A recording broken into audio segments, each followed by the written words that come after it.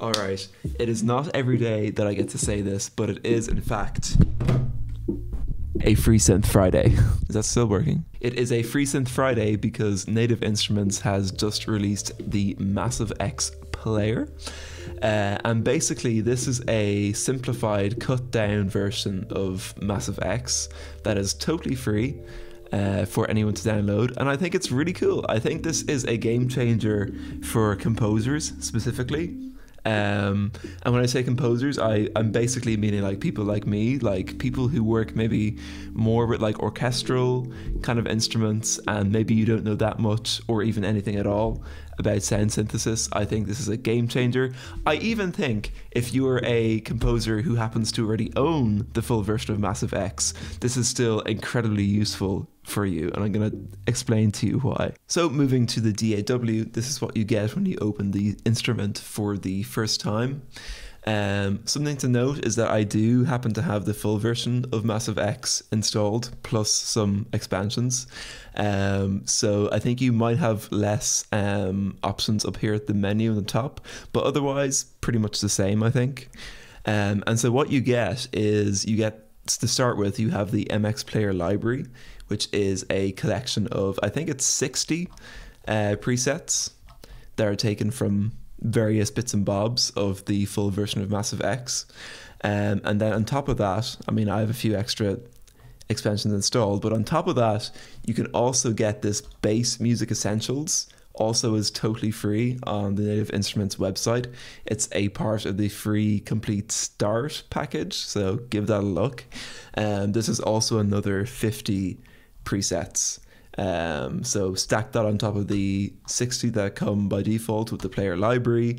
That's 110 totally free synth presets. And not only are they free presets, but you also do have actually I would say surprisingly large amount of control over the sound. I'll do a demonstration.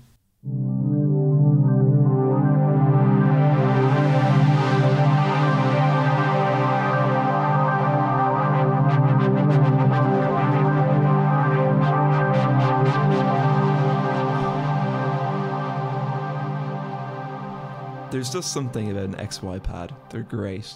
But yeah, you're getting basically like 8 knobs down at the bottom, which I think is already like sometimes more than you get in a contact instrument. And these are basically a bunch of pre-selected parameters you can change that will alter the sound in a meaningful way. You'll notice as you click through the different presets, sometimes they have different parameters that have an impact on the sound.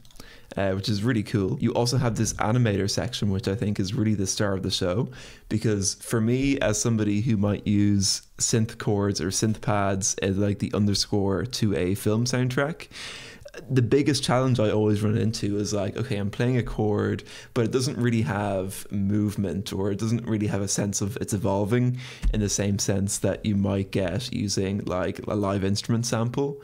And this is a game changer for this. So let me just switch to a different preset and I'll show you. Yeah, it's a bit of a weird one. Let's try this one. Oh, Gaelic chimes. I'm Gaelic, I love that.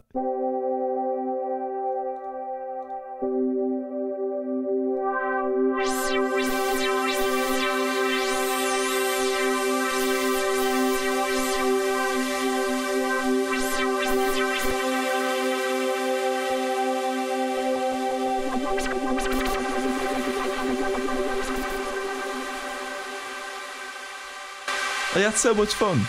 And I didn't have to think about anything, didn't have to automate anything. I just kind of pressed a few buttons and I had a really truly evolving pad. And I think that's really cool. And one other thing you can do if you're stuck in the free version and you want to, you know, have a bit more control of it even, is you can turn some of these knobs on and off.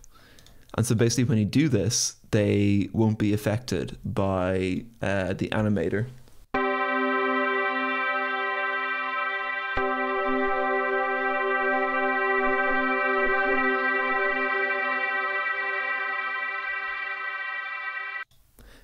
And so you can hear like the sound is still evolving, but it's a lot more subtle compared to when we did it for the first time. So that's a handy little trick to have.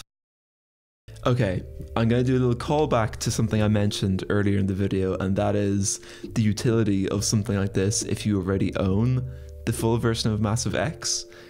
So let's talk about that. This is what the same patch looks like on the full version of Massive X. And, you know, I think like the design of Massive X is really cool. But if you're like me and you don't know really very much at all about sound synthesis, this is very daunting. And so when I've been using this, I've actually been kind of flip-flopping between the full version of Massive X here and the free version here. Because they interact with each other in some very, very cool ways indeed. Okay, right now we have the animator running, so you can see all of these knobs down here that are being animated are also being animated up here in the full version of Massive X. So that's the thing to always remember, that these 8 macro knobs up here in the full version, they always correspond to the 8 knobs down here. And this is kind of a big deal, because like the fundamental way that the full version of Massive X works is that like you can take these knobs and you can kind of connect them to anything.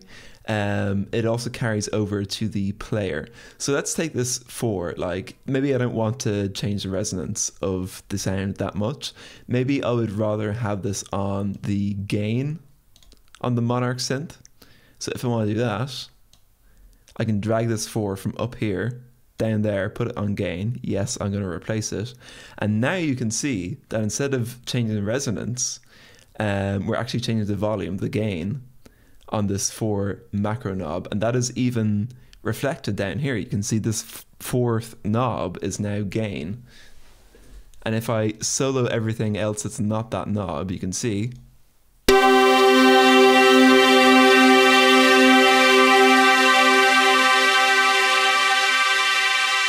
I don't think it's making a huge difference, but you see what I'm getting at. If you have all these parameters in the full version of Contact and you're like me and you're like, okay, I don't know what any of this stuff does, well, you can kind of, you know, throw shit at a wall and see what sticks. And if you want to explore your sound design possibilities even more, speaking of presets, one thing you can do, start up the init patch on Massive X. Here it is. This is like super basic waveforms that you have. It gives you some basic routing and then that's it. Sounds a little bit like this. And this is a great starting point to, like I said again, throw some shit at the wall and see what sticks. For example, put our number 1 macro knob over here. Bada bing, bada boom. We want to, oh, no.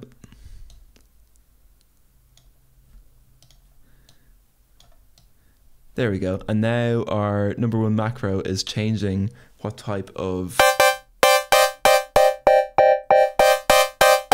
it's changing the waveform basically. And since we've added this as a macro, I'm just going to rename it. I'm going to call it Owen in capital letters. It just feels like a good thing to do. And now that we have this, we can turn off everything else. And in isolation, the XY pad is just controlling the wave type at this stage.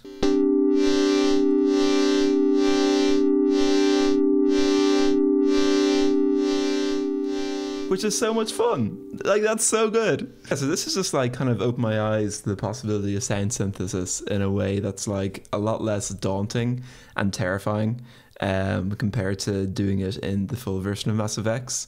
When you combine them, they're even better, I think, which is really fun. So that is my fun tip on this Free Synth Friday in which we find ourselves.